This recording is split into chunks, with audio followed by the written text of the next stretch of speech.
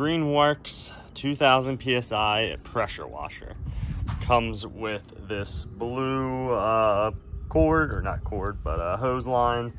Comes with the pressure washer, has several different nozzles, and then comes with the actual pressure washer. This is an electric one.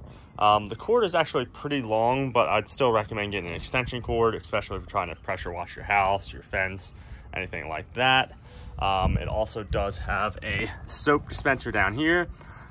So if you wanted to wash your car or anything like that, then it makes it very simple, very easy. But it's very easy to use, very easy to turn on. Just press the power button there, turns right on.